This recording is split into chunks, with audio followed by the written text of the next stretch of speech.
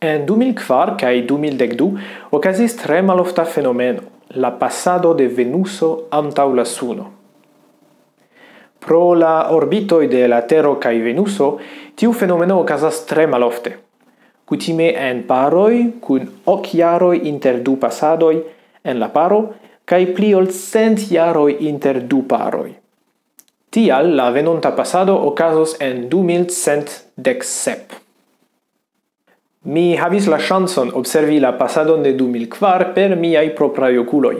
Mi ankoraŭ estis en mezlernejo. Poste, en 2012, mi laboris en teamo kiu lanĉis kampanjon por observi la pasadon.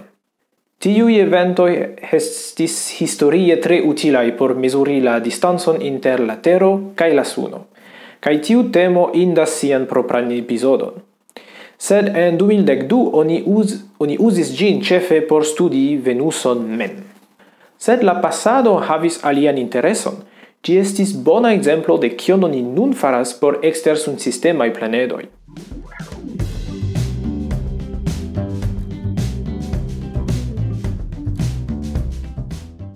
Saluton al ĉiuj, jen doktoro Loĉjo. Hodiaŭ ni pritraktos unu el la plej efikaj metodoj por malkovri ekstersunsistemajn planedojn, la metodo de tranzitoj. Tranzitoj aŭ transiroj aŭ pasadoj okazas kiam planedo pasas inter ni kaj sia stelo. En nia sunsistemo la plej bonaj ekzemploj de tio estas kiam Merkuro aŭ Venuso pasas trans la disko de la Suno. Kiam tio okazas, la planedo kaŝas parton de la stelo kaj kaŭzas eklipseton. Tiu bildo montras verajn mezurojn de la kvanto da lumo el la Suno laŭ la tempo dum la tranzito de Venuso en 2012. Kiel vi povas vidi, la disko de Venuso kaŝas parton de la lumo de la Suno, tre malgrandan parton tie, temas pri 0,1%. Tamen ĝi estas videbla.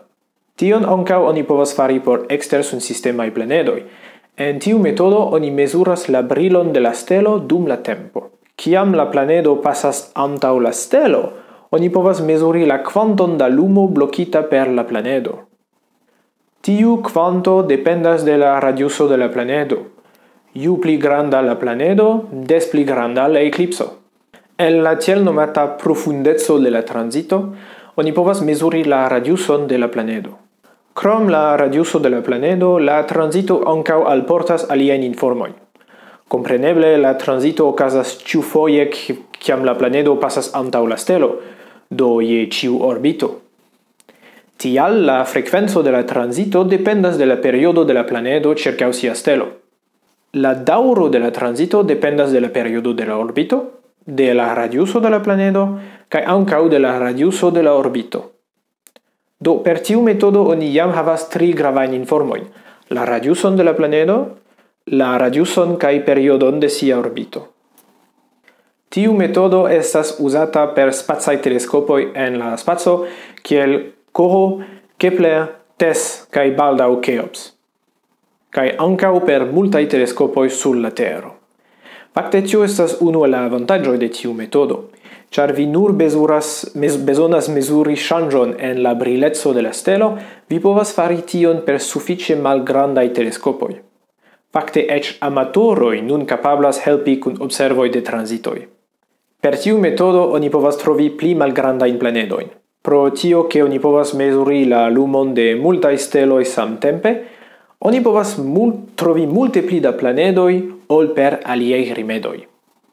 Fakte la misio Kepler sole trovis 2448 planedojn en nur 8 jaroj. Kiam la kondiĉoj estas taŭgaj, oni eĉ povas kombini metodojn. Oni povas malkovri planedon per tranzito, tio sciigas nin pri sia radiuso kaj periodo, kaj oni poste povas trovi ĝin per Doppler-efiko kaj tiel mezuri sian mason. Kun la maso kaj la radiuso, oni povas taksi la denson de la planedo kaj scii pli pri sia kunmeto. Tamen tiu metodo ne estas perfekta. La unua problemo estas ke ĝi nur funkcias por planedoj kies orbito ne estas tro klinita. Krome oni ne vidus la planedon pasi trans la stelo. La dua problemo estas ke ĝi estas tre influata per la aktiveco de la stelo, kiel stelaj makuloj aŭ granoloj. Tiuj ankaŭ povas aspekti kiel ŝanĝoj en la brilo de la stelo, agante kiel bruo en la mezuroj. Kelkfoje ne troviĝas nur unu planedo, sed multaj, kaj tiuj planedoj agas unu sur la alian. Iomete kiel Neptuno influas la orbiton de Urano, kiel ni vidis en pasinta epizodo. Se vi observas transiton de iu planedo antaŭ sia stelo, vi povas mezuri kiam ĝi okazas kaj kiom longe ĝi daŭras. Normale la tranzito okazus regule kaj ĉiufoje havos la saman daŭron.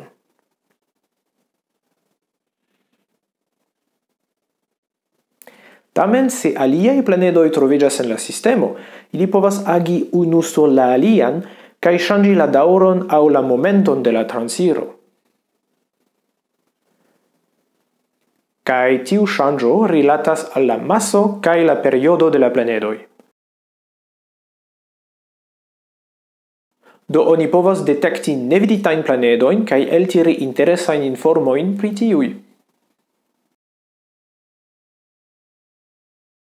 La metodo de tranzitoj estas ankaŭ tre grava por studi la atmosferon de la planedo. Dum tranzito, la minimuma radiuso de la planedo estas tiu de la planedo mem, sen sia atmosfero.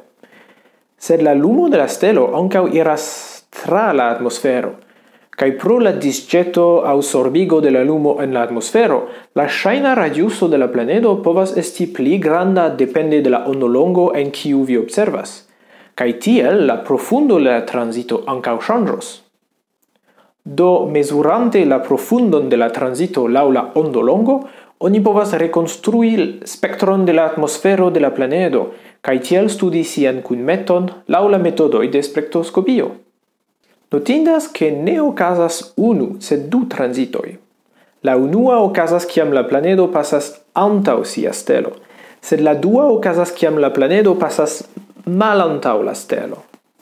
La planedo kompreneble reflektas la lumon de la stelo, do la lumo kiun oni mezuras estas fakte tiu de la tuta sistemo, stelo kaj planedo. Sur tiu animacio vi povas vidi la brilecon de la tuta sistemo, stelo plus planedo.